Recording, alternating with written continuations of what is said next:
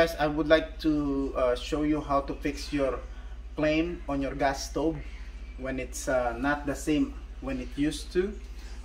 First, you just have to remove this.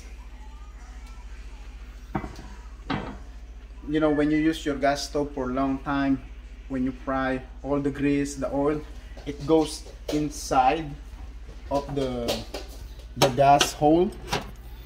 All you have to do is get a needle or a toothpick or something small, and you clean that hole right there, because sometimes the dirt is blocking the